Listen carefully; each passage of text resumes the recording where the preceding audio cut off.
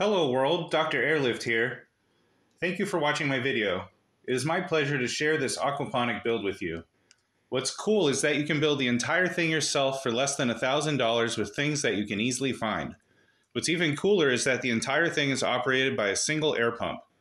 Let me briefly explain how this setup works. When fish eat, fish poop. Poop is pulled down through expanded clay pebbles. Some poop is trapped in the expanded clay pebbles where it is eaten by beneficial bacteria.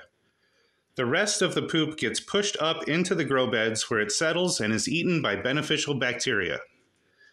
Beneficial bacteria turn poop into fertilizer for plants, and by doing so, clean the water for the fish. So let's build it. The first thing you need is a cart to put your tank on. Now it's time to start building the stand.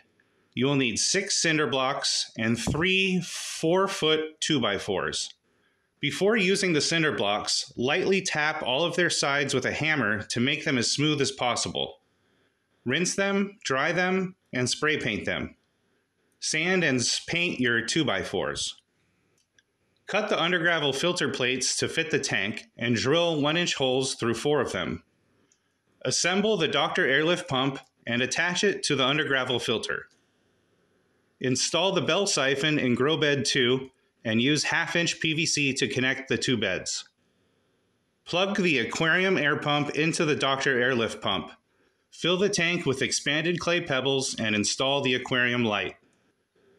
Attach the Dr. Airlift pump to grow bed 1. Cut a hole in the lid of grow bed 2 for the bell siphon and drill holes for grow sites. Finally, remember to install a grow light from the ceiling. Let me know in the comments what kind of plants and fish you would keep in this kind of system. If you like this video, please share it with your friends. In the next video, I'm going to show exactly how to make the Dr. Airlift pump, so subscribe if you are interested in that. Thank you for watching.